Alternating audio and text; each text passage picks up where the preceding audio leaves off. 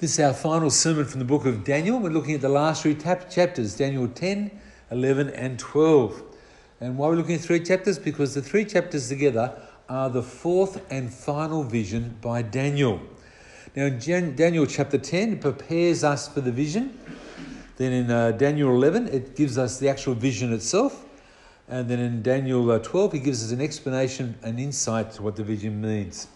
Now if we were to pick some key verses from these three chapters, the two I picked is Daniel 10:14. It says, "Now I have come to give you understanding of what will happen to your people in the latter days, for the vision pertains to the days yet future."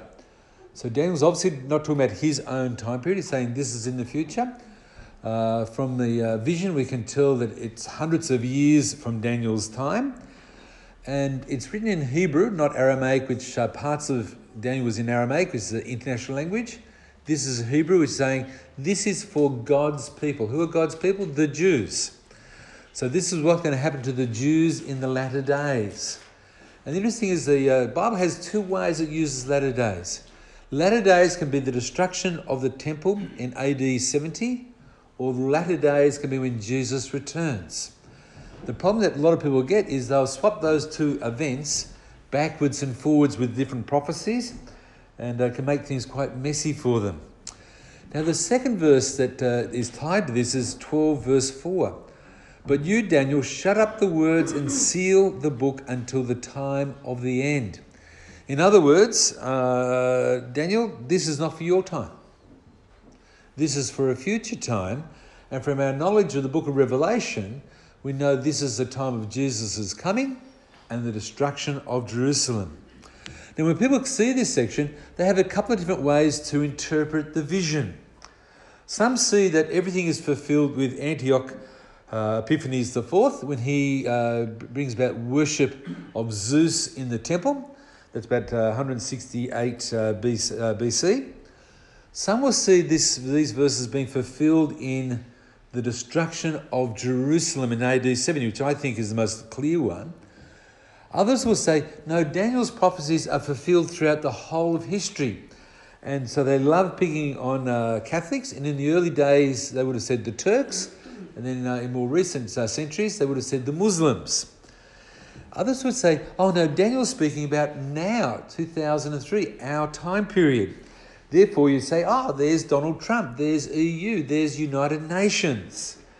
And there's a very small group who would say, oh no, this is way in the future, not even our time, don't even think about it, we're centuries away from it. So you can see how your presuppositions determine the passage. Today, when we come to the passage, I want the passage to interpret the passage, not our presuppositions. So let's go and look at the passage now and see what it says. The first thing is that this vision comes 3 years into Cyrus's reign. And Cyrus had decreed that the Jews could return to Jerusalem in 538 BC. Now, despite the decree by Cyrus, only about 50,000 Jews returned. A significant amount of the Jewish population in Babylon stayed in Babylon. Only a small number returned. Now, this may be the cause for the next part, which is Daniel is mourning. And he obviously had a sense of the lack of concern that God's people had for doing God's will. They'd become so used to life in Babylon, they had no desire to go back to Jerusalem. And as we reflect on it in modern times, what does it say about our church today, where parts of our church are so in love with the world, they no longer want to be a distinguishing mark of Christ-like behaviour? Now, Cyrus had issued the proclamation about 2 years earlier, and at this stage, Daniel is possibly over 80 years of age. Now, some people believe that he didn't go back because he was so old. Others believe that maybe he stayed in Babylon because he realised the impact he could make for Jewish people if he was there as an advisor to Cyrus.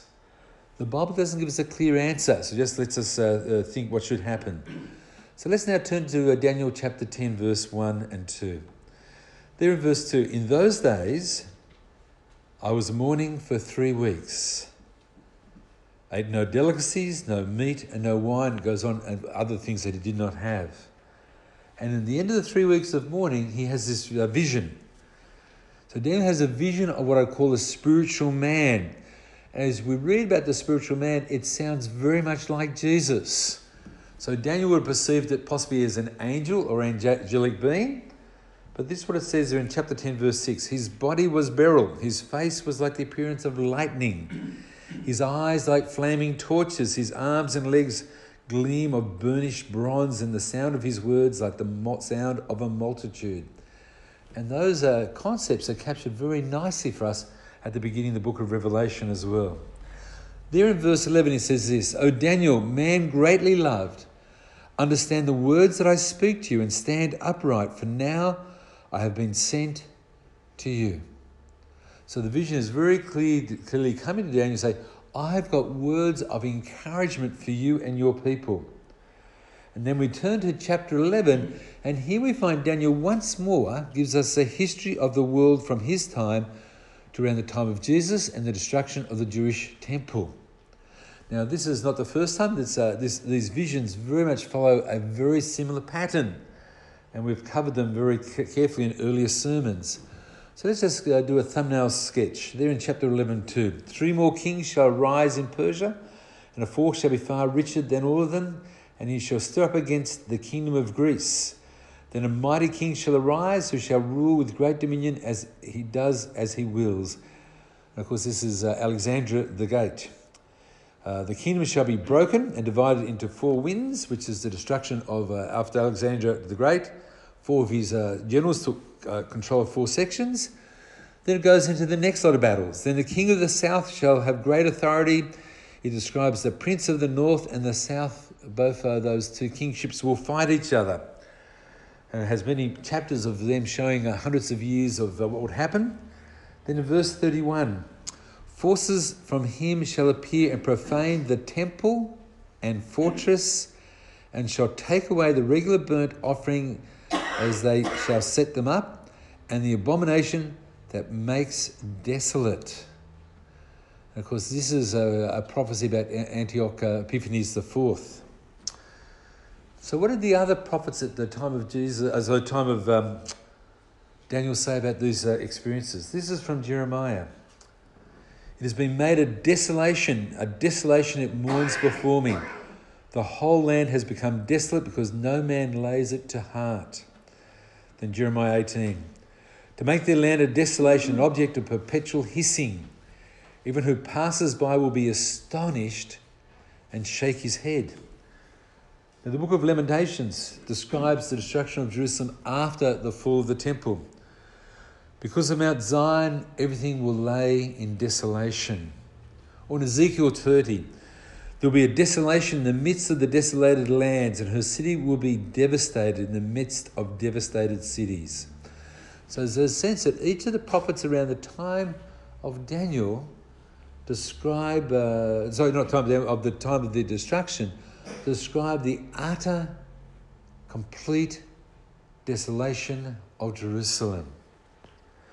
Now, Antioch Epiphanes has been labelled by some the Antichrist of the Old Testament. Why? Because he put an altar to the god Zeus to be set up in the centre of the Jewish temple. He then went on to sacrifice pigs that he made a soup and broth, and forced all the priests to drink the soup, broth, pig stuff, which of course was totally foreign and they were not allowed to eat this food. He then sprinkled it over the whole temple. The priestly quarters were turned into brothels, and so everything about the temple had been made into utter destruction. So how does it describe this in Daniel? Verse 32. Talking about Antioch Epiphanes. He shall seduce with flattery those who violate the covenant, but the people who know their God shall stand firm and take action. They shall stumble by sword and flame, by captivity and plunder. When they stumble, they shall receive a little help. Now, talking about Antioch, he shall exalt himself and magnify himself above every god, and shall speak astonishing things against the God of gods. He shall not pay attention to any other god, for he shall magnify himself above all. Antiochus is the shadow. Caesar Titus coming, bringing the destruction of Jerusalem, is the final reality. Now, in response to this, we turn to chapter 12. It says there in verse 1, "At that time shall arise Michael, who's the archangel, the great prince who has charge of your people. And there shall be a time of trouble, such as never has been seen since there was a nation till that time. But at that time your people shall be delivered, everyone whose name shall be found written in the book." First, the Bible tells us that God is in control of all politics and all nations. And this is probably the strongest message to us in Daniel. Yes, disaster is going to happen, but in the midst of disaster, God is still there and God is still holding on. The second thing is we find the archangel Michael is fighting, and it reminds us that you and I are not living in a physical war, but you and I are in the midst of a spiritual war. There's a sense as you read through the scriptures that there are demons who have great interest in us.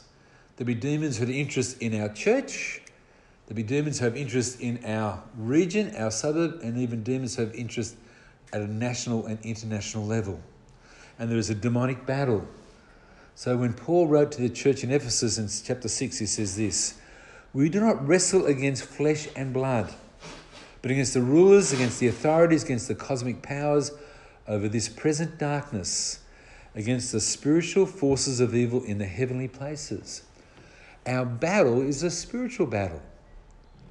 And probably the most significant place we see that battle is in the life of our prayer life as a church and as an individuals.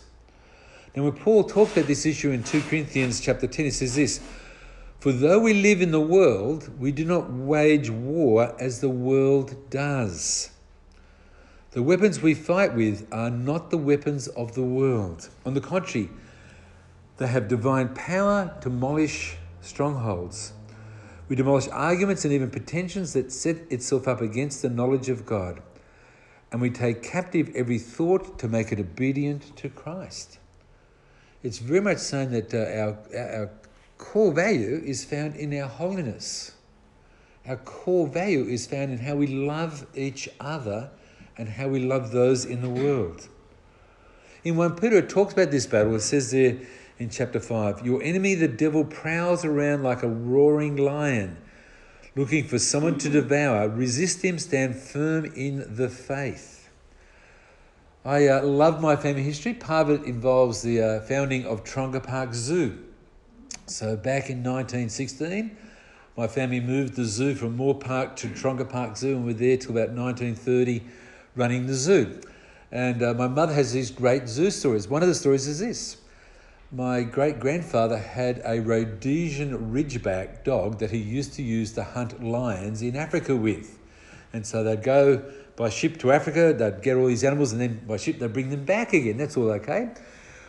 One day this Rhodesian Ridgeback, this gigantic, huge dog, came whimpering into the house, ran in and hid under one of the beds. So they try and drag the dog out, and it runs back under the bed, drag the dog out. And they said, something must have scared the scared the dog. Let's go outside and have a look. And so into the dark they go, wandering around the zoo with torches trying to find something. The next day they found out the Black Panther had escaped from its cage. And what are they doing? Stupidly walking around with torches, and little kids being out there with torches. What does the Bible say? "Your enemy, the devil, prowls around like a roaring lion looking for someone to devour. Resist him, stand firm in the faith." Now, our battle as Christians is not us versus Satan neck and neck as if it's a close battle, because the opposite to Satan is not Jesus. The opposite to Satan is just another archangel, like the archangel Michael. So the book of Romans tells us very clearly there in chapter 8, in all these things we are more than conquerors through him who loves us. We know there is a battle. We know who will win the battle. we know that God is on our side and that God will never let us go. Now, in the Old Testament, we go to a new section here because the Old Testament is very unclear exactly what happens to people when they die. There's a sense that you die and there is some type of afterlife, but for large sections, it's not very precise with what occurs. Now, when we turn to the next section there in 12 verse 2, it says this: "And many of those who sleep in the dust of the earth shall awake." Now, sleep is regularly used as imagery for death. And it says, "Some to everlasting life, and some to shame and everlasting contempt. And those who are wise shall shine like the brightness of the sky above." Talking about heaven and hell is not popular. I imagine there's many a church where you'd say, when was the last time hell was mentioned? You'd say years and years ago. But we need to realise the scripture is very clear and very precise in saying there is a day of judgment.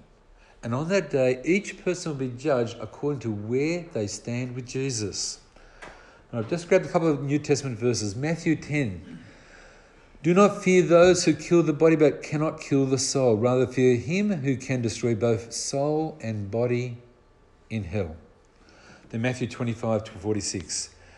"And these will go away into eternal punishment, but the righteous into eternal life."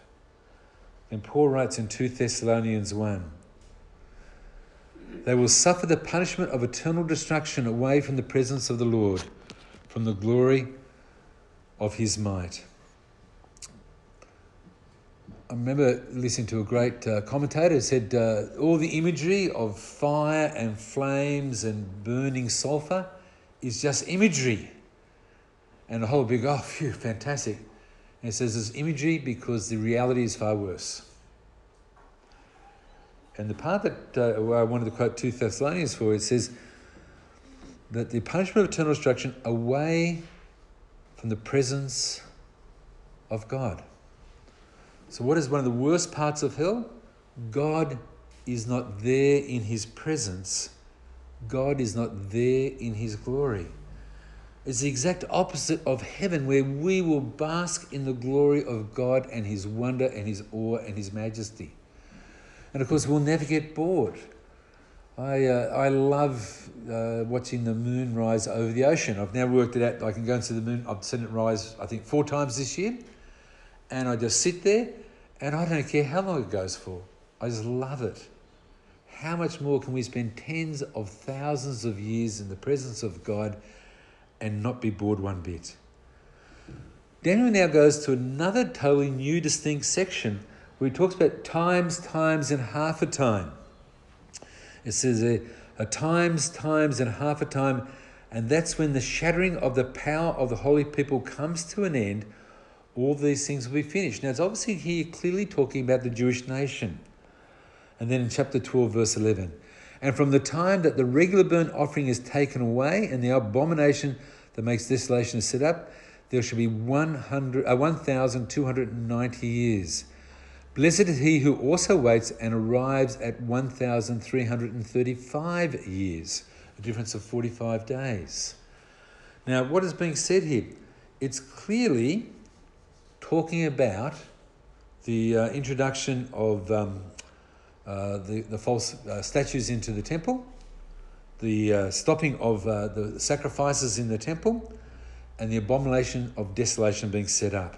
So we go on to verse 13. "But go your way till the end, and you shall rest and shall stand in your allotted place at the end of the days." So end of days is equal to destruction of the temple. The two are linked very strongly together. So what do we have here? First we have 1,290 days, then 1,335 days. If you go to the book of Revelation, we can add 1,260 days, which represents half of 7 years. And sometimes it's described as 42 months. So it's got a number of different ways it's used, and it's used in the book of Revelation and book of Daniel very strongly. Now it's interesting, this 3.5 years signifies the amount of time it took between Antioch Epiphanes coming into Jerusalem and him finishing up. And it's the same amount of time as when Caesar Titus organises his Roman soldiers to attack Jerusalem to the destruction of the temple. Both those periods of time are 3.5 years. Now, one of the troubles that you and I now have of trying to pinpoint accurately what those dates mean, what part of the 3.5 years, what happened when. First of all, we have only a little bit of historical knowledge. There's a guy called Josephus, and there's some books called Maccabees in the Catholic Bible that talk about these events, but they're not enough material for us to do accurate date stamping. Now, there's some other vague references there, but not enough to really be precise in what we want to try and pick. What we do know, it is talking about the destruction of Antioch, Epiphanes.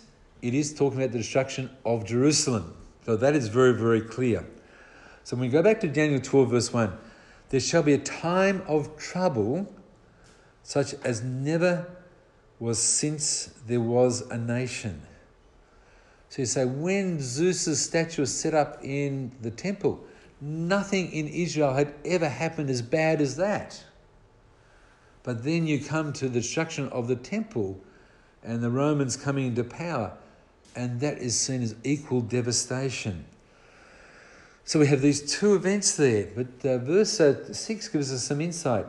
How long shall be till the end of these wonders?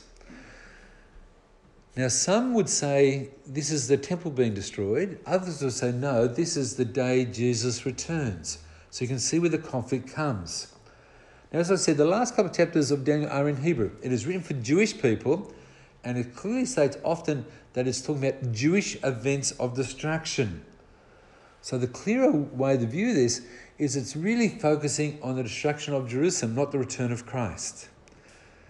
Now, where it makes it difficult? When people try and work out the date starting and ending the 3.5 years, is it when Antioch Epiphanes or Caesar arrives at Jerusalem? Is it when they conquer Jerusalem? Is it when the statues are set up on the temple? Is it when the temple sacrifices are stopped? So which of those 4 dates would you pick as your starting point? And then the ending, do you pick the death of Antioch Epiphanes? Do you pick the cessation of the attack? What dates do you pick? You can see why there's difficulty in trying to be too precise with these things. And sadly, there's a whole lot of people who love being too precise. Now, the other interesting thing is a number of the people I read for this passage would regularly quote Jesus, says that no man knows the hour and no man knows the day of Jesus' return. And they'd start with that in their very first sentence. And then the rest of their article would be saying, but I know the date.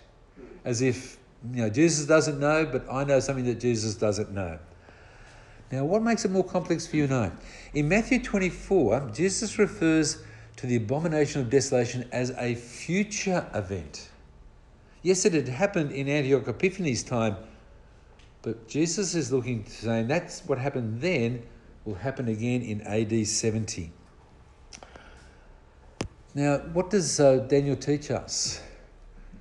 It says that you and I as Christians will face persecution.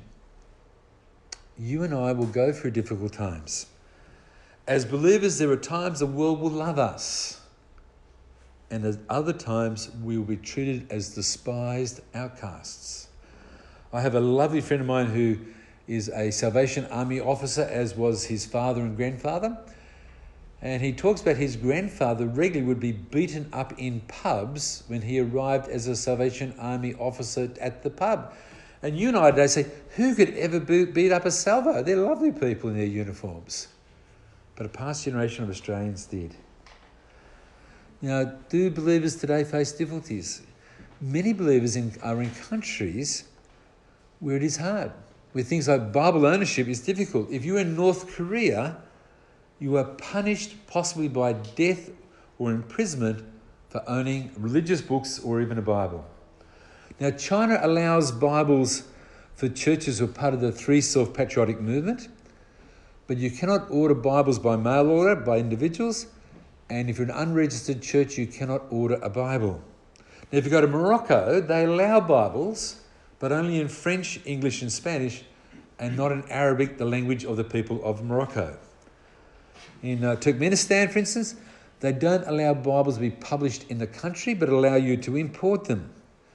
Now, Ian, for your benefit here, Gideon's International are not allowed to operate in Afghanistan, Algeria, China, Comoros, Djibouti, Iran, Iraq, Libya, Maldives, Mauritania, Morocco, North Korea, Saudi Arabia, Somalia, Tunisia, Turkmenistan, Uzbekistan, and Yemen. They've been banned. But some other Bible societies are allowed to operate in some of those countries. All up, there are 52 countries in the world that have some level of limitation on Bible distribution in the world. Now, there's only about 200 countries in the world, so 1 in 4 countries limit Bibles. There are numerous countries where churches have been forbidden to be built. Now, Open Doors has a ratings. They have 9 countries where they say persecution is extreme, 15 very high, and another 25 countries which are described as being high. Now, Open Doors, one of their articles says, tens of thousands of Christians are incarcerated in horror labour camps, and thousands more kept their faith in Christ a complete secret. Often from their own family members do not even know of their faith for the fear of the repercussions.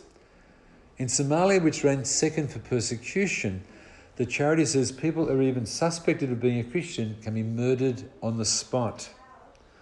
Now, the militant Islamic group Al-Shabaab, which is very highly active in that part of the world, has made a promise that Somalia will be free of all Christians is their aim.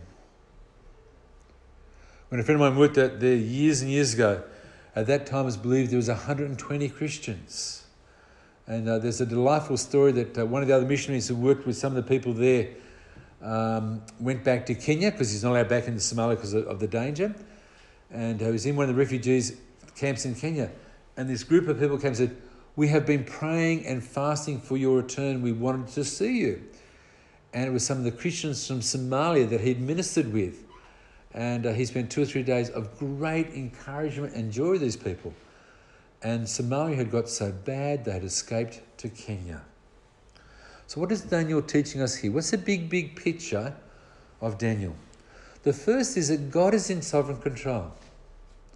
When we think things are falling apart in our life, God is in the midst of each of those events.